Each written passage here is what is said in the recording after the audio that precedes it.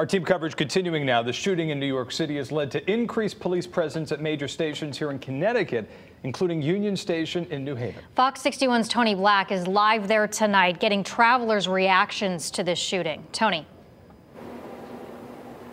Yeah, Ben and Jen, we have seen officers from State Police to New Haven Police to Amtrak Police patrolling Union Station today. Two officers just went down to the platforms with a canine patrolling, and those travelers we spoke with say it does make them feel safer getting on board, especially after that shooting this morning.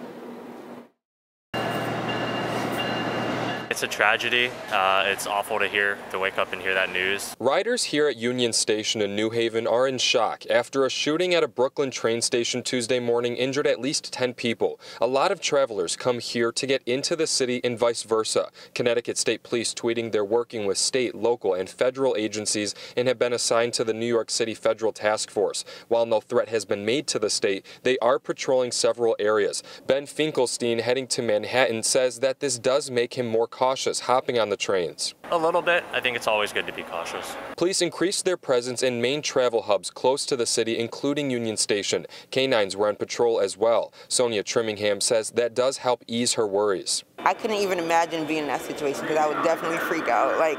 And I don't wish that on anyone. She commuted to Connecticut from the city, where she says the response was apparent. It's very scary, first of all, and it just seemed just out of the blue, out of nowhere.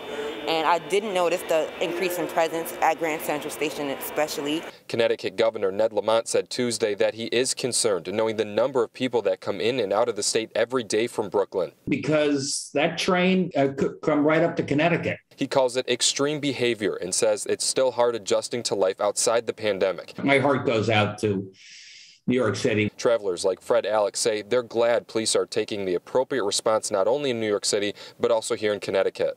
When it does come around, this sort of information, it does leave me shocked.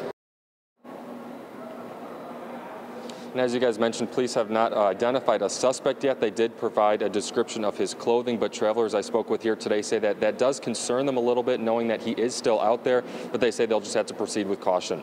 We're live in New Haven. Tony Black, Fox 61 News.